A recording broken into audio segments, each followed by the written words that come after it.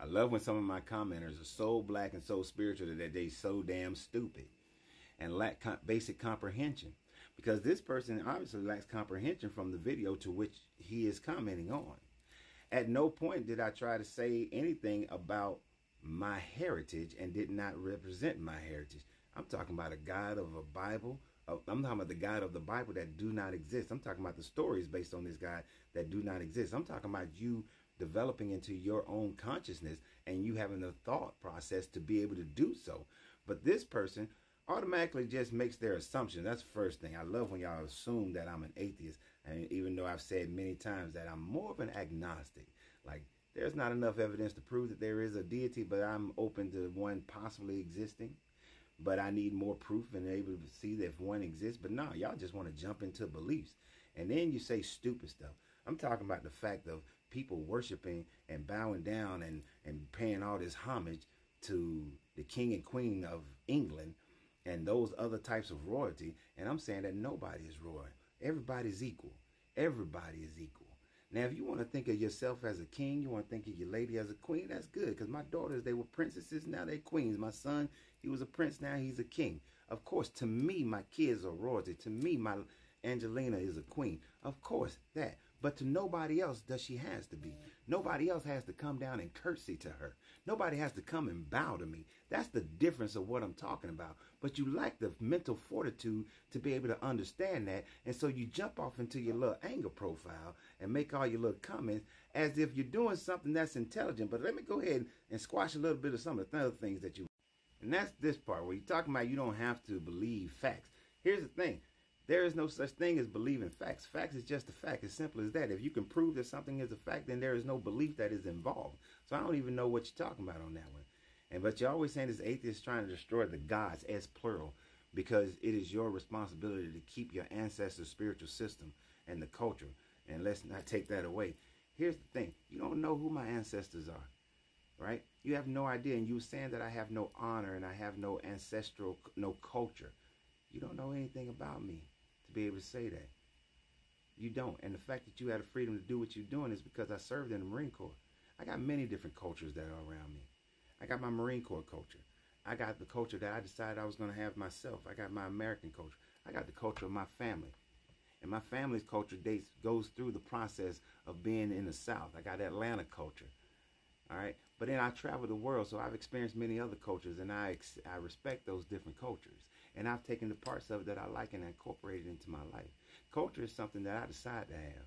Now, I know what you're actually talking about. You're talking about my black culture, right?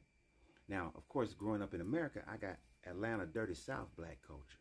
But as a person who's well-rounded and a person who studied their ancestry and whose family members told them about their ancestors, I have the culture of my ancestors. Now, do I walk around in kente cloth? Do I do all the traditions that they held? No, I don't. But I guarantee your ass don't either, because I guarantee you've never been to Nigeria, because you talked about being a Yoruba and Ifa before. But I guarantee you've never been to Nigeria. I've been there twice. How many times you been there? I spent time at different Ilays. Have you spent time at Ilays in Nigeria or in Ghana or somewhere over there? Have you been over there to spend that time? I guarantee you haven't. I've been over there plenty of times, but you guarantee you have not. Have you spent time and went through the process and become a priest of whatever? Now, technically, while I was in Ibadan, I was given the roles of a priest of Eshu. But does that mean that I believe exactly what they believe? Hell no. But let me get to your other last comment before I go fully off on where I was. Because you said you was talking to another person. And you said you're aware of some of the African spiritual systems, but at least you have a God. Cigar Man's promoting atheism again. You don't know, and our ancestors were far from atheists. This is a comment that irks the shit out of me in multiple ways. And one of the main reasons why it irks the shit out of me is because it is the validation that if our ancestors believe something, then that must be true. When belief in itself, no matter where in the hell it comes from, is not true. My ancestors believed that the waters were controlled by Mama Wata, but that doesn't mean that it's true. They believed that that Shango was the bringer of the lightning and the thunder, and that he was this warrior. Now, he might have been a real person that they then legendized the story, kind of like the Greeks did with Hercules. But Was he a real person? Possibly. Did he become a god and he controlled the thunder? No. Hell no. Was Eshu this Loki-like trickster god? Or, you know, and I know people going to say, well, they stole Loki from Eshu or Anansi. But you got to think people around the world are going to have certain similarities in how they create gods. And that's the point.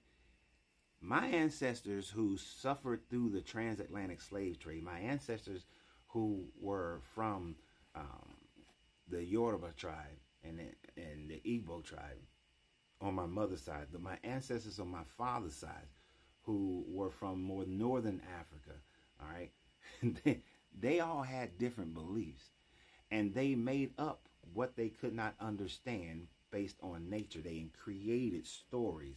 We don't know why the thunder claps, but we're going to create Shango. So we're going to roll with that. Now, am I supposed to roll with what they believe and say that what their belief is true? That's no more valid than the Christian story.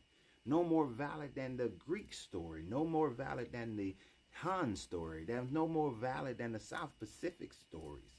They're all just stories. The ancestors that I respect are the people and what they did. That's the part that you don't get. You're so focused on some deities of your ancestors.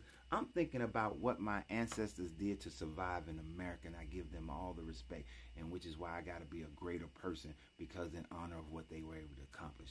The ones who suffered through the transatlantic slave trade, that was something more brutal than anything that any one of us have ever experienced, more than likely. What they suffered and what they did in Africa prior to that by being either conquered by other African tribes or being kidnapped by Europeans, that part. And then what they accomplished prior to that, the building of this, their country, their nations, you know, back in the day in Nigeria, you know, on my mother's side, what they were able to build as far as civilization. The people themselves is what I honor and I respect. Not the belief of the people, but the people. My father's family, them coming from the Ohio Valley, from Scotland, England, Italy, and then ultimately from Mali and the Dogons and what they thought. Yeah, they thought some people came from Sirius B. Yeah, but the fact of what they built in that empire, what was created in that empire before they were conquered by the Muslims, you know, the civilizations that they were able to accomplish.